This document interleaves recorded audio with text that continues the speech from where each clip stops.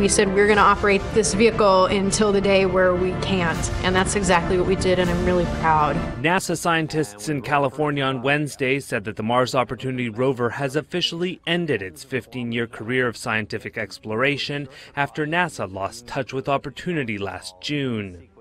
Thomas Zurbuchen, the Associate Administrator for NASA's Science Mission Directorate, said last-ditch commands went out to Opportunity, but they had not heard back. It is therefore that I'm standing here with a sense of deep appreciation and gratitude that I declare the Opportunity mission as complete. NASA said Opportunity drove the distance of a marathon on Mars and made the landmark discovery of blueberry-like features NASA says were a definitive sign there was once water on the red planet.